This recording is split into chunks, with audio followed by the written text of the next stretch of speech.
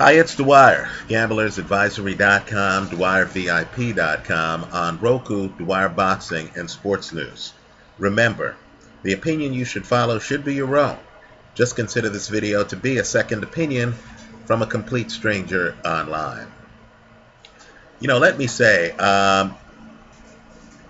as people know here online, I've been critical in the past on Chris Algieri. Right? I've made the argument that Ruslan Provodnikov, in having a title, knocking Algieri down twice, not getting knocked down himself, shouldn't have lost his title in that match. Right? Also, I predicted Manny Pacquiao would beat Chris Algieri when the two of them fought. And people here online know I've been critical of Manny Pacquiao. Now, let me say I'd like to see the birth certificate on the guy who showed up claiming to be Chris Algieri for his fight against Amir. Because in my opinion, this guy was bigger, this guy hit harder, this guy was adept on his front foot. This guy was doing some high-level stuff defensively. I mean high-level. This guy had a sense of timing, right? Let me say this to Chris Algieri. First, he needs to just embrace the weight gain. Before this fight, he'd never fought at 147 pounds before.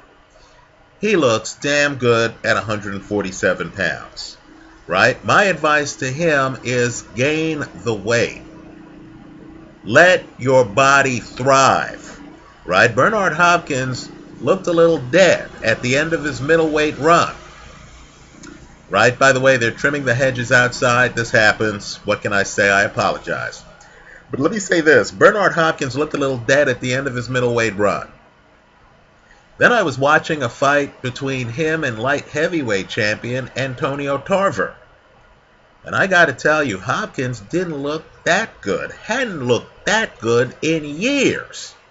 It was clear that his body was thanking him for the extra calories.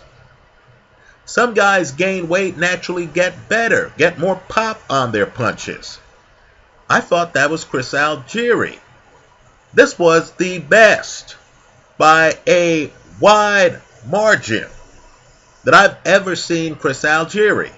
The best. It was surprising. I was looking at this fight and I was thinking, you gotta be kidding me. Algieri came in with a slightly different haircut. I was thinking, wow, is this Chris Algieri? Let me say, I thought he looked great. Let me also say this too.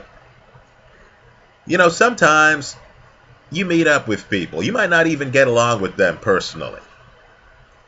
But then you notice that good things start happening. Right? For whatever reason. Whether you believe in the advice you're getting or not. Right? For whatever reason. Things just start to work out. Life becomes easier. Now, I don't know if John David Jackson and Chris Algieri are, close friends or whether they just met or what have you. I can tell you this is an inspired pairing. Right? This is like Jerry Lewis and Dean Martin. I mean, I predicted Amir Khan would win this fight. I didn't see the fight live. I heard about the unanimous decision. Right? And I said, okay, interesting. I was on Twitter while the fight was happening, and I was looking at some of the comments on the fight. Right? A lot of people felt that Amir Khan did well, particularly in the second half of the fight. Right? Afterwards, I read a few articles. I was hearing that Khan passed his audition and stuff like that. It wasn't until later that I sat down and watched the fight. Let me just say this. John David Jackson and Algieri are magic together. I was watching the fight. I was absolutely astonished. After 6 rounds, I had the fight 3 rounds to 3 rounds. After 10 rounds, I had the fight 5 rounds to 5 rounds. Then we get to the 11th round, right? Algieri comes out. He's moving his upper body. He's bending at the waist. He's coming forward. He lands some really good right hands. I didn't see anything big in response from Amir Khan. I gave Chris Algieri the 11th round. We get to the 12th round. I thought Algieri came out and closed the show, right? I thought Algieri just looked more active, just looked better. Now I know this is not what you're reading. This is not what you're hearing. Understand, this is just, again, a second opinion from a complete stranger online. On my scorecard, I had Chris Algieri winning this fight 7 rounds to 5. Right? I don't know what can be said.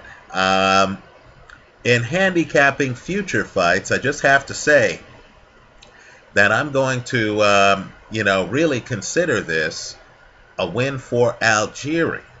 Right? I'll say this. Don't get me wrong. I'm not going to return the money the casino gave me on the Amir Khan bet. But I will say this. I thought Khan would win the fight, and I was wrong. Right? Khan won the fight, I'm sure, on many scorecards. He didn't win it on my scorecard. This is not the way I thought the fight would go. I thought Algieri would be more aggressive, as I said in the pre-fight video, because he was with John David Jackson. I have no idea, and I mean none, how Chris Algieri could look so vastly different than any prior incarnation of him. I'd love to see this Chris Algieri against Manny Pacquiao. I don't know how that fight would go the same way. Let's talk about what Chris Algieri did, and let me say this, for me at least, it's a learning experience as I go along. Right now, before this fight, I had a saying. I still have a saying. How do you beat an ambush fighter? You follow him after the ambush. Now understand, Chris Algieri has great legs. I based that conclusion on seeing him back up well against people like Ruslan Provodnikov, out-hustle guys, right? Well, to make a long story short, Chris Algieri in this fight actually does something interesting. He doesn't follow Amir Khan after the ambush. Folks, he's following Amir Khan before the ambush.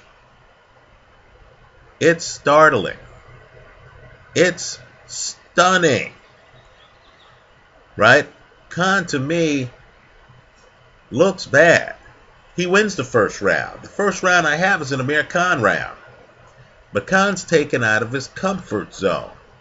The Khan attributes that I thought would make him a very tough opponent, and I still think he's a tough opponent style-wise for Floyd Mayweather. His ability to shoot a jab, flush you out of the pocket, hit you with hand speed.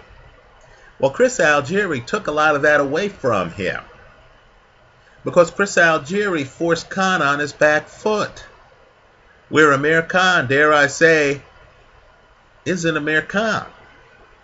Right? Let me say, too, defensively, Algieri's coming forward. He's swiveling from his waist. Right? It's a swivel. You'll notice his upper body is here, then it's here, then it's here. He's swiveling. Then he starts doing real advanced stuff where he's putting stuff on a plane. And by that I mean he comes in, he knows Khan well enough to know when Khan is going to try to throw a left hook. A few catch him during the fight. But what Algieri does is he literally makes his head parallel to his shoulder. Right? He doesn't put a hand up. He's keeping his hands free. In other words, his aggression is still ongoing. Right? He doesn't tie up a hand. What he does instead is get his body between himself and the punch. And he's doing this against one of the fastest left-handed guys. One of the quickest guys in the sport of boxing. I thought at times he's manhandling Amir Khan. Khan tries to open up, gets hit with punches. Can't quite open up. There are times where Algieri has his head down. It's kind of like a Jorge Arce under control. There are times where Algieri has his head down, gets his punches inside of Amir Khan's punches, and hits Khan, throwing Khan off of a combination. That was just a tribute to Khan's hand speed and talent. That Khan, in my opinion, over the first 10 rounds is able to get a tie. I know this is not the popular paradigm. Okay, I'll accept that. I'm just telling you my scorecard. Right? Amir Khan has moments where, as he's getting out-hustled, as he is flush from the pocket and trying to dance around, right? He has moments where he comes in with that left hand, for example, and is able to hit Algieri flush, standing Algieri up. Right? Khan has enough of those moments, as well as moments where he lets his hands go and then moves away, where he's able to offset what Chris Algieri is doing. As I said, I had it 3 rounds to 3 rounds. I had it 5 rounds to 5 rounds. But Khan, in my opinion, and it's the opposite of what's being said, it's the opposite of what I saw on Twitter.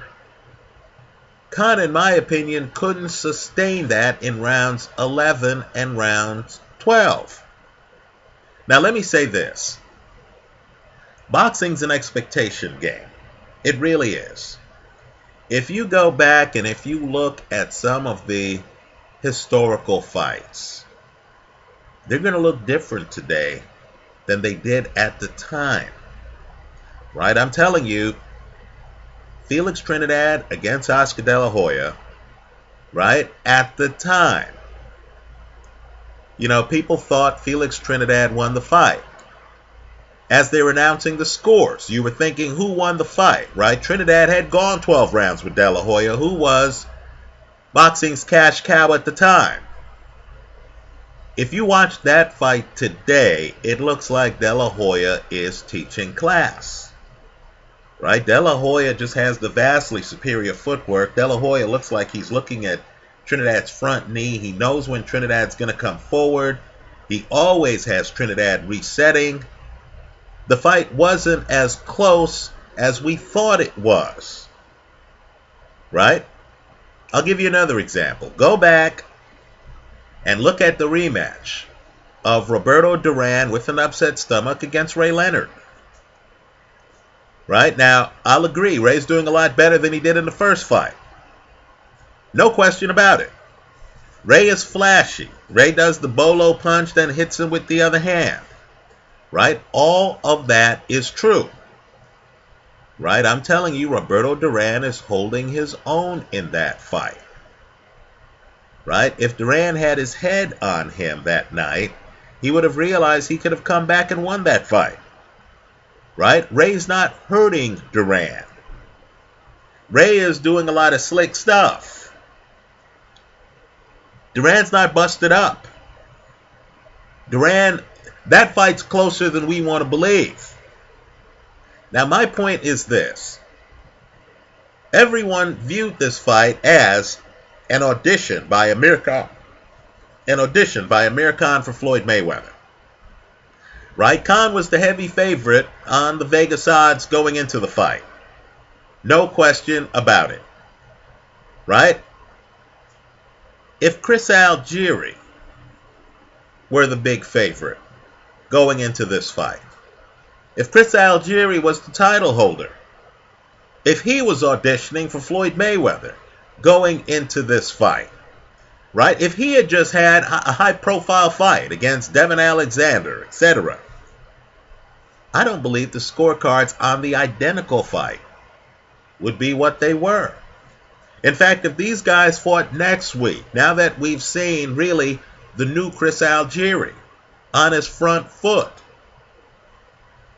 Right? If we were more familiar with this style, if we were to head into round one saying, how is Khan going to handle Algieri on his front foot?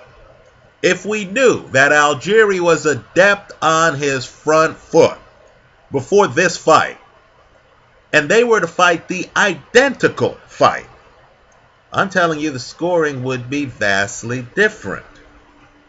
I can't explain the judges who had it 117-111. I can't. That's not the fight I watched. Right? My point to you is, if you haven't seen the fight, before you reach conclusions on the fight, before you rush to the casino to bet on Algieri's next fight or Amir Khan's next fight, please actually look at the fight film. Right? Don't go by anybody's second opinion. Don't go by my second opinion. I don't want you to. Right? What I want you to do is to look at the film.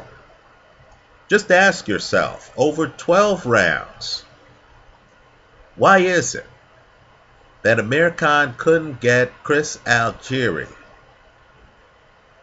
to back up? Ask yourself, when they get inside, who's better inside? In fact, let me say this to Chris Algieri.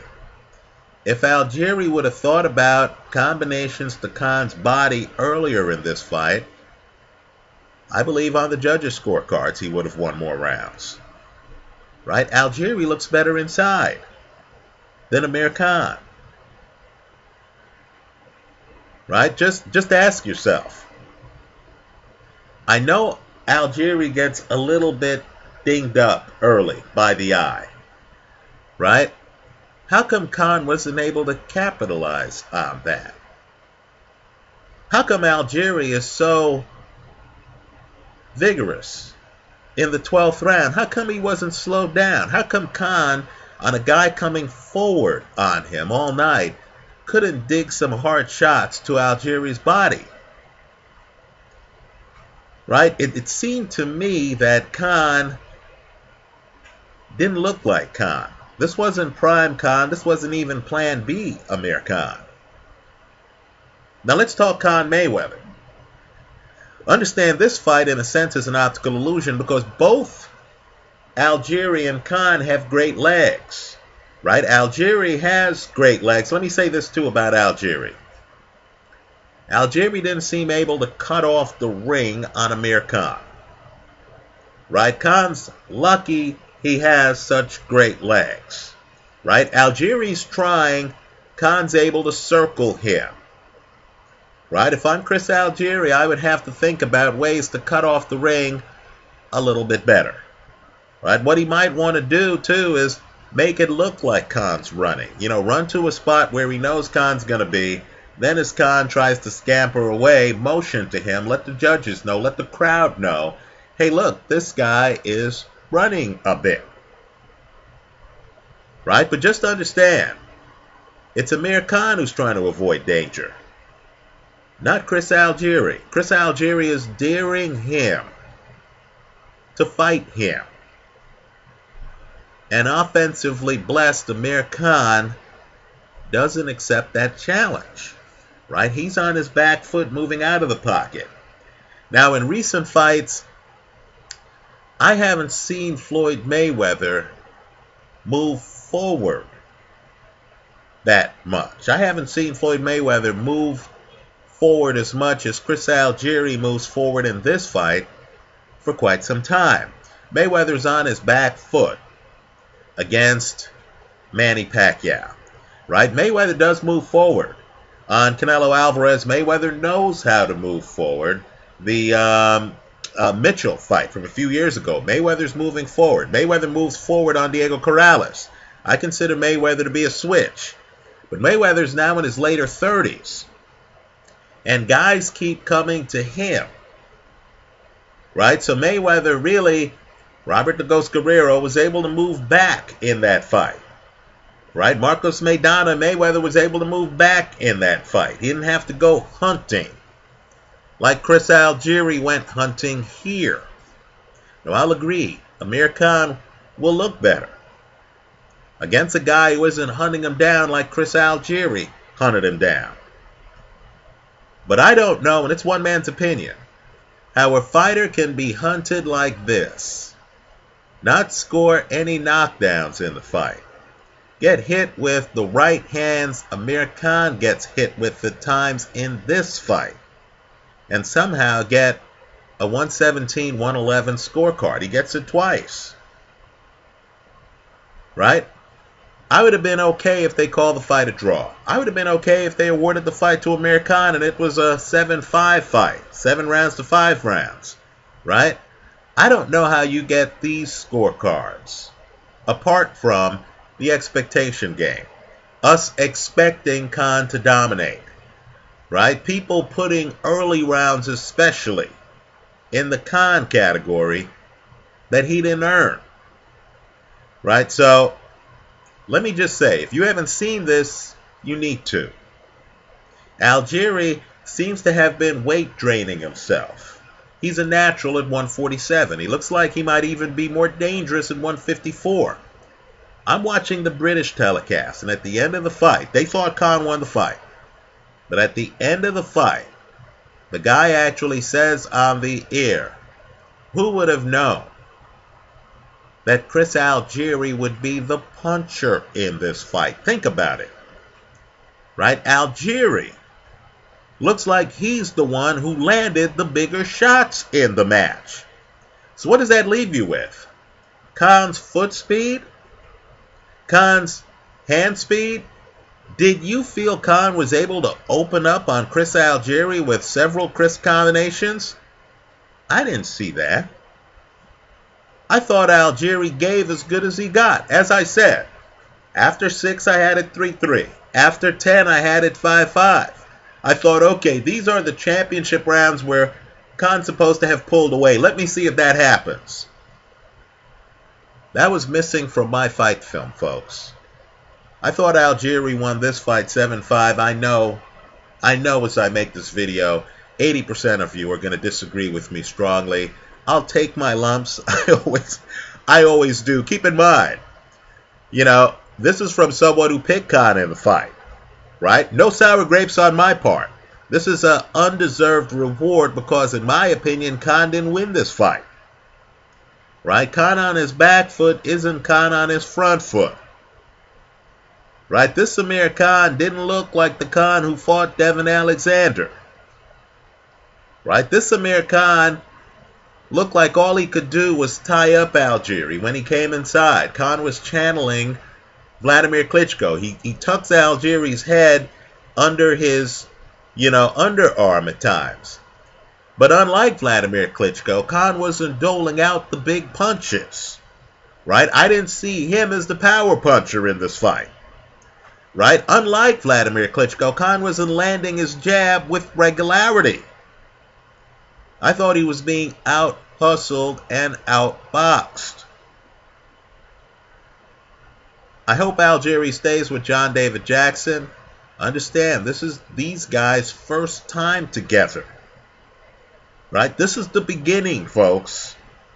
This could get a lot better, especially if Algieri is in against a slower-footed guy who he could cut the ring off on. Then we might have seen Algieri get inside. The few times these guys get inside, I thought Algieri had the decided advantage. Those are my thoughts on this fight. Let me hear yours. I think 147 just got a hell of a lot more interesting. I enjoy seeing a fight between, let's say, Algieri and a Sean Porter. Right? Understand, too, Algieri's a switch.